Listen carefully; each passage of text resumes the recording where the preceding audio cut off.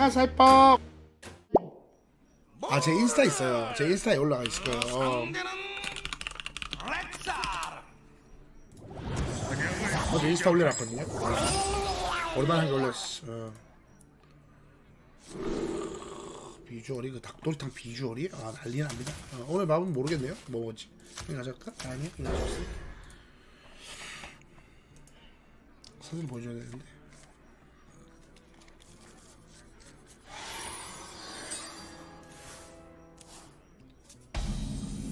야, 이게 홍게. 서비스 뭐지? 새우 줬는데. 형아, 학교 끝났어요. 다른 애들은 다 부모님이랑 집에 가는데 저는 혼자 왔어요. 저도 형처럼 뚱뚱해요. 학교에서 왕따예요.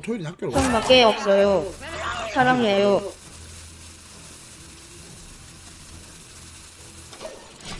난 평소에 무슨 왕따였나? 사랑하는 거 5만원 되고 토요일에 학교 가냐? 사랑하는 고맙다 그래? 아니 토요일 학교 가냐고. 토요일 학교 가요?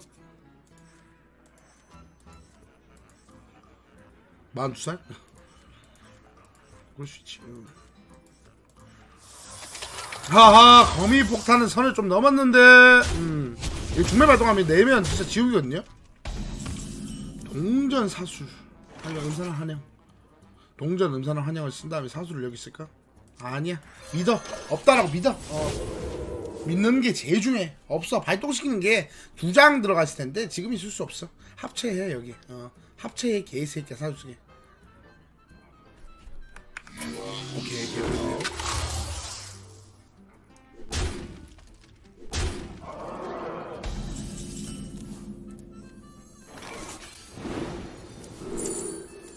사서 졌네.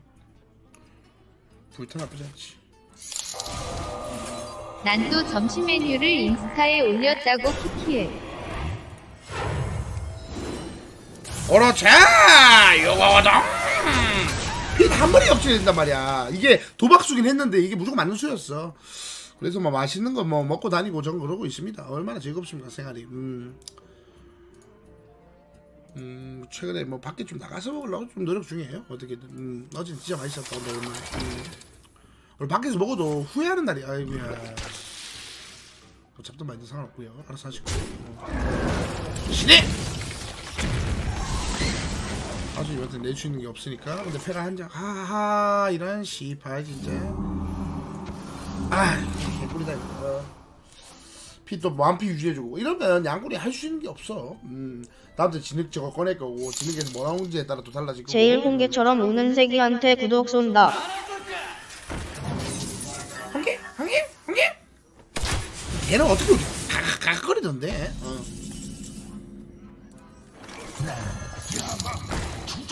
좋은 맛집은 같이 좀 공유하자.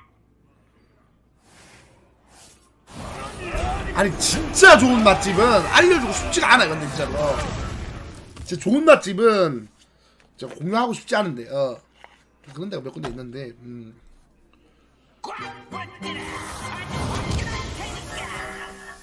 짱난데 새끼.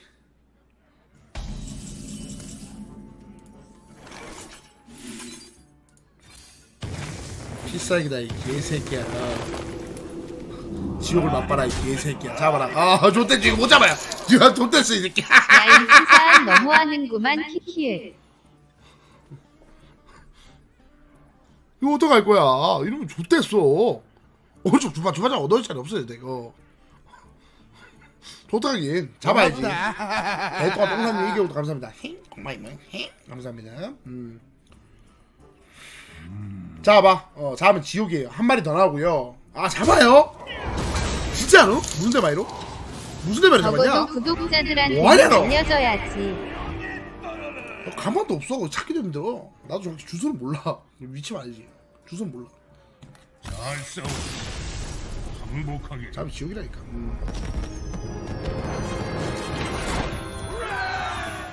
사돌라고 해야 돼. 배달비 가면 한 25,000원 되겠다. 상대는 루나라.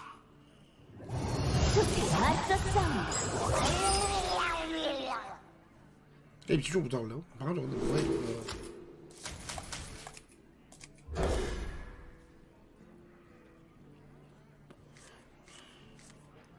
배민 맛집 배달이요? 그런 거 되긴 하는데 안 되는데도 막 그러니까 배달 아예 안 하는데도 많으니까 아예 안 하는데 어떤 데인 줄 알죠? 되게 맛있는데 줄 서서 먹는데 막 그런데 그런 데는 또 안 되니까 우리 집 근처에 요즘에 텐동 생겼는데 맛있더라고. 얼마 전에 먹었어. 턱튜브의 맛장님이나 참PD님처럼 제품 하나 리뷰하듯이 올려주세요. 그거 한번 해볼까요? 그것도 한번 해보는 건 나쁘지 않죠. 약간 뭐 편의점 음식 같은 거.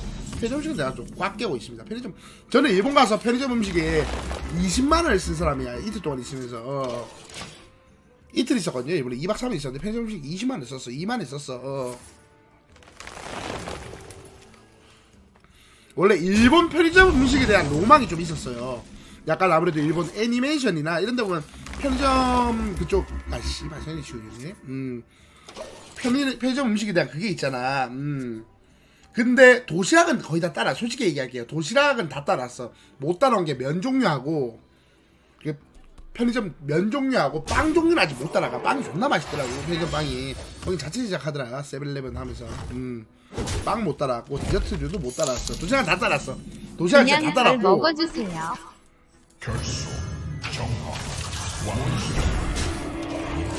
도시락은 굳이 먹을 필요 없어. 도시락은 먹을 필요 없고.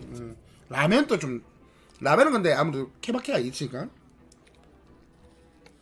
요즘 한국도 되게 많이 나오니까 라면이 근데 일본 거 맛있더라. 편의점 그 컵라면 다양하게 있더라.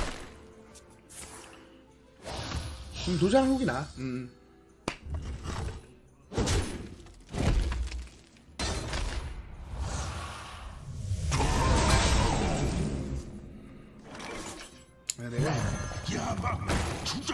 뭘까요? 걔는 블러드프? 좀 아깝지 이거? 걔는 아깝지 여기 있어야지. 나도 유력했으면 이 새를 안 하니까. 삼키맛. 삼키맛도 맛있어. 되게 맛있어. 맞아. 대충 쓸까? 근데 저거 죽여도 문제가 되는 게 저거 되긴데. 가지마 행복해 떠나지마.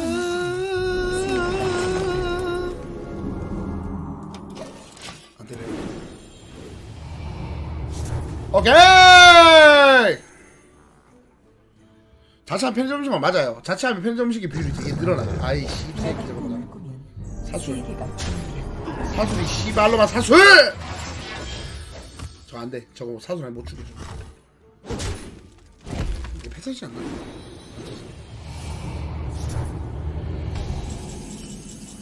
대충 개구리.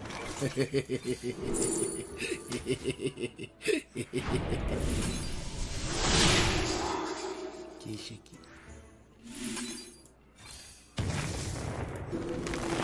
내게 안식을 선사.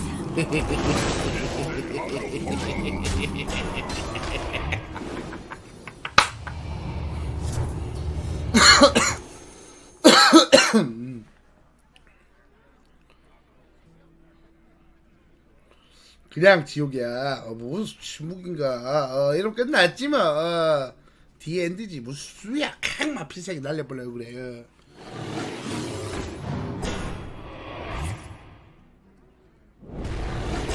그런 게 뚫는 게 아니죠. 부피에다가.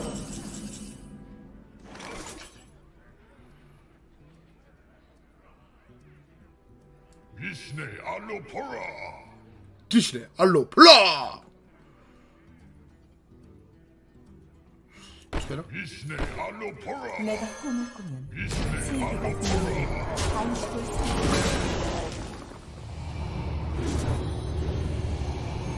우와 꿈났어요. 뚫으면 지옥 시작이야. 뚫으면 너 가.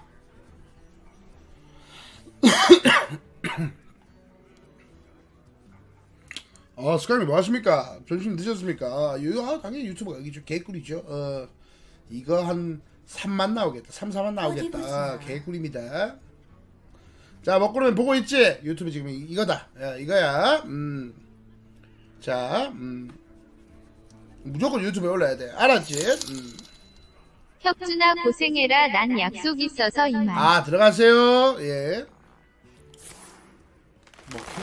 뭐 킹구루맨한테는 유튜브 수익 다 줍니다. 킹구루맨 하는 만큼 가져가는 거야. 혁준이 할 수 없었으면 지금 뭐 하고 있을까? 그만하세요. 전부 날려버리겠어. 내게 안식을 선사.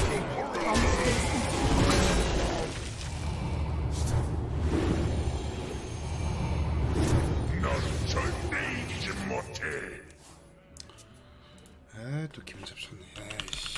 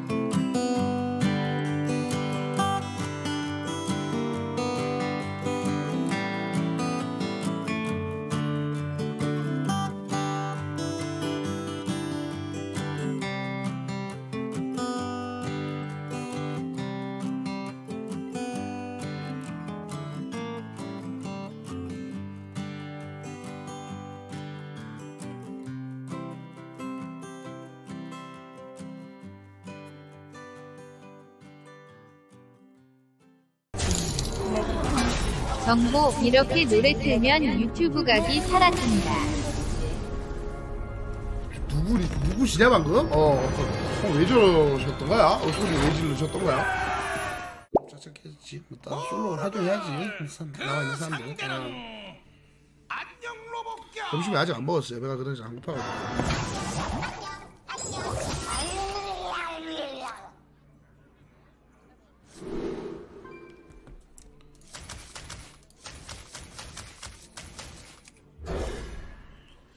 야, 뭐 지인 중에 이번에 가물치 키운다는 사람이 있더라고. 가물치 중에서 진짜 이쁜 애들 있어. 시뻘건 애들. 이름 내가 기억이 안 난다. 애한용 가물치 있을 건데. 그거 키운다고 하더라고. 진짜 이쁜 애들 있어. 시뻘건 애들 있어. 진짜 말이 안 되게 이쁜 애들 많아. 걔들 먹을 때 근데 걔들은 좀 조심해야 돼. 이빨이 아무래도 날카로우니까. 그거랑 뭐 몇 개 있는데 어떤거나 애완용 그쪽으로 들어가면은 애완동물로 들어가면은 희한한 것도 있어. 세 개로 뻗어나가잖아.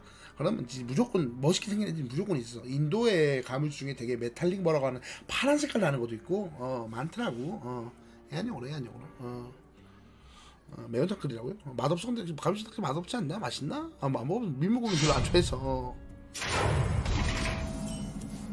애완용은 진짜 재밌는 거 많아. 포유류 진짜 비싼 애들은 저기 포유류 애들이 진짜 비싸요. 포유류 애들이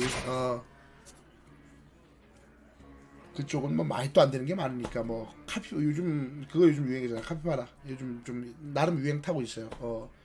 카피바라 많이 키우더라고. 그 쥐새끼고 더럽게 큰 쥐새끼. 카피바라 그 키울 수 있어. 카피바라 그 존나 큰 쥐새끼 있어. 서식 중에 제일 큰 거.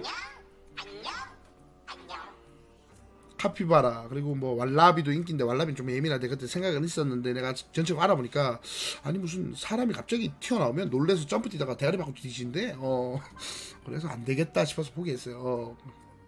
알아봤었는데 너무 민감해가지고 자기 혼자 너무 토끼보다 더 민감하대. 놀라면 그대로 점프 뛰어가지고 벽 같은데 존나 넓은 데서 키우던가 뭐 그런 거 상관없이 집에서는 키우기 좀 힘들대. 마당 있는 집에서 키우는 거 네, 나쁘지 않지. 증거로는 나쁘지 않은 것 같긴 한데 비커도 나쁘지 않아요. 전에 생각대로 대충 나쁘지 않고요. 고양이 뭐지?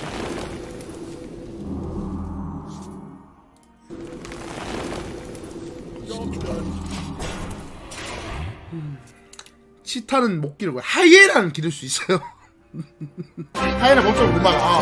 하이에나는 법적으로 못 막아. 키우려면 키울 수 있어. 죽네 하이에나. 여자야! 잠시만 여자야! 치초해야지! 잠시만 상대 성기사 여성유자 잠시만 진짜야? 진짜 여자야? 진짜야! 여자야! 진짜야! 기다려봐라 생각난다. 내 첫사랑 기다려봐라 이거 좀 하고 이빨 어떻게 됐냐면은 이빨이 이거 튕겨가지고 수준 못 걸었습니다. 기억납니다. 꺼져봐라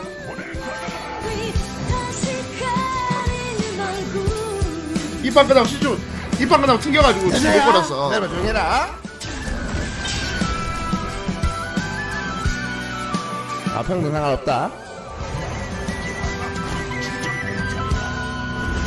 저거 아니다 저거 야 이거 치즈 못 걸잖아 야 튕겼어 씨발 이거 뭐야 야 이거 치즈 못 걸잖아 잠시만 저 지금 튕겼어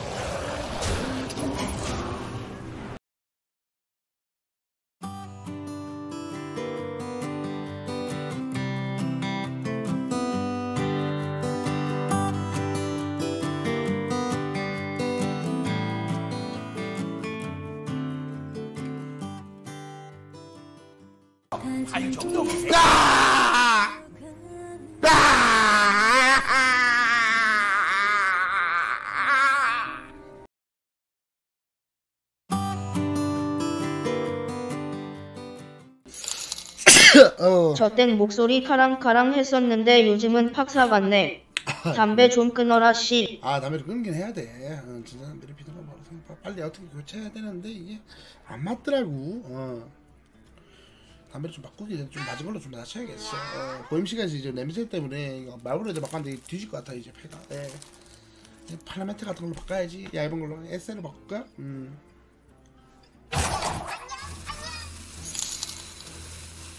개새끼가! 맞나? 뭐. 그리고 요만한 쪽제비가 있어요. 유럽 쪽제비 중에 진짜 요만해 쪽제비가. 요만해. 존나 작아. 막 손가락 사이로 막 와리가리 치면서 노는 동영상도 있어요. 찾아보면. 근데 그건 한국에 못 들어온다고. 사이트가 1급이라서 외종이 등급 1등급이라서 못 들어온다고 하더라고.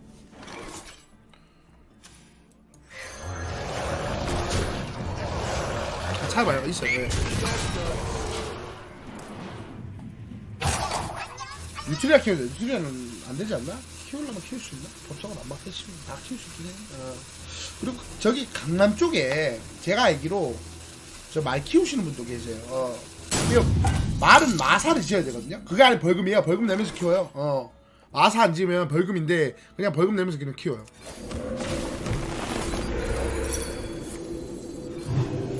강남 그냥